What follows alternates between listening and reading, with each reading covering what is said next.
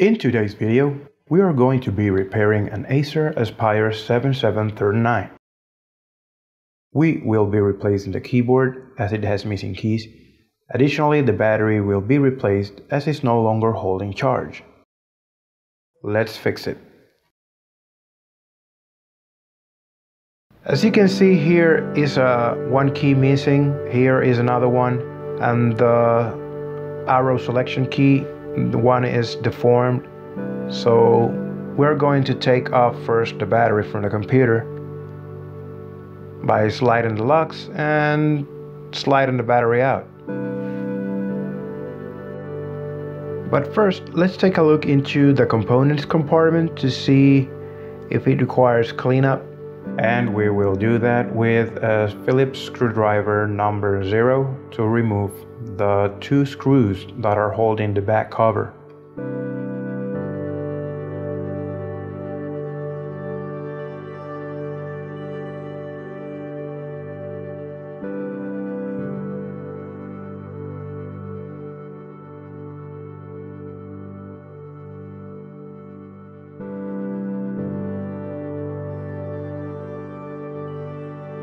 As we can see, this requires no cleaning, so we can close it down. But before we do, I would like to note that there are no icons on any of the holes that are for the screws.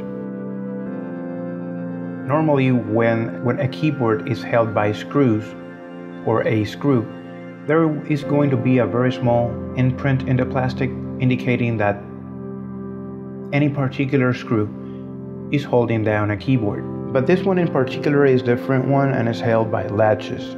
So let's flip the computer right up and I can show you what I mean.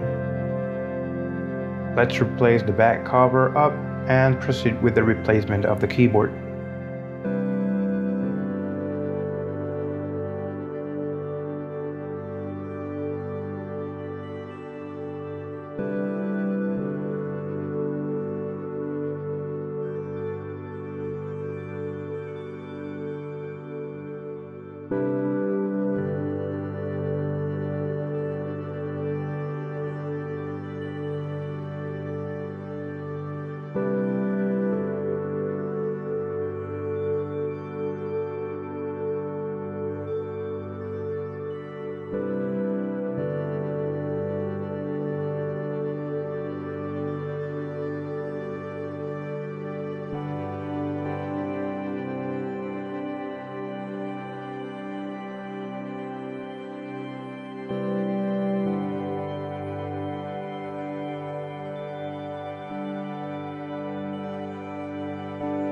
As seen here, the keyboard is being held by latches on the palm rest cover and the speaker cover.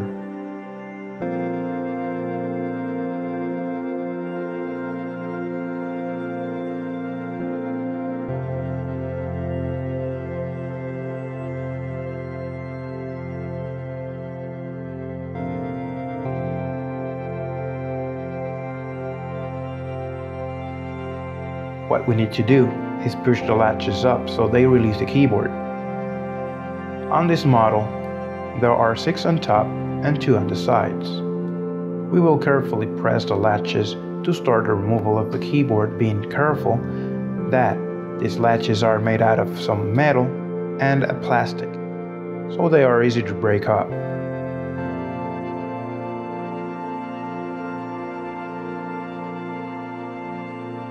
As shown here, by pressing the latches, the keyboard will start to rise up on its own.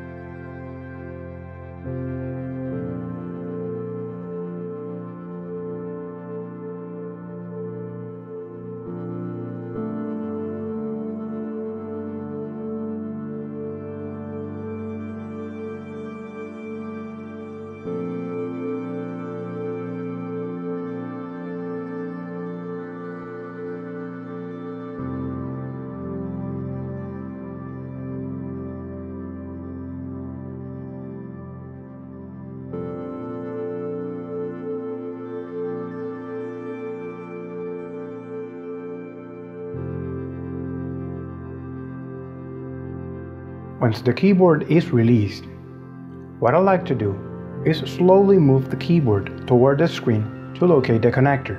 That way we prevent damage to the connector or flex cable, which has happened. When we find the connector, we lift the black portion of the connector to unlock the flex cable and pull it out.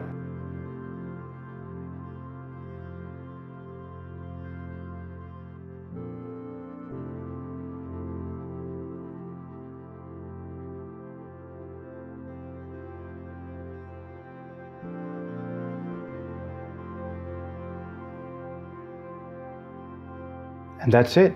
That's the process to remove the keyboard. But we are not done yet. Now it's a good time to clean the area where the keyboard sits, since it collects dust around the corners from the vacuum effect of the cooling fan. I am using an old toothbrush to remove most of the dust.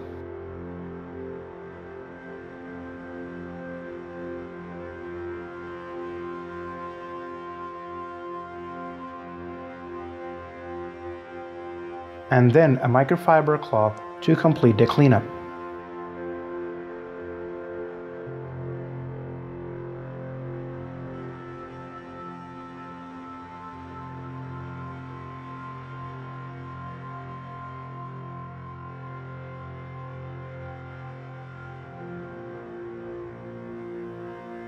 Now that the area is cleaned, we take our keyboard and place it upside down to install the flex cable into the connector.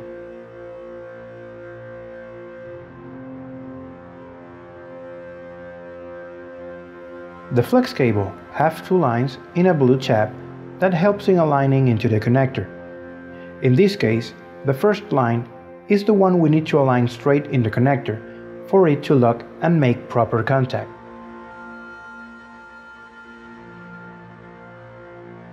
Also, the blue tab serves another purpose. Besides it being a reinforcement for the flex cable, it is also useful to push the cable in.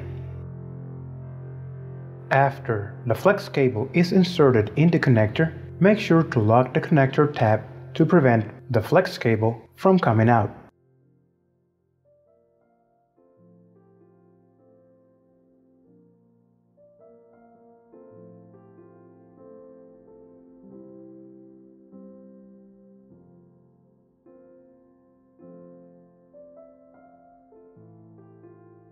Then, we flip the keyboard and align it with the bottom part of the palm rest first.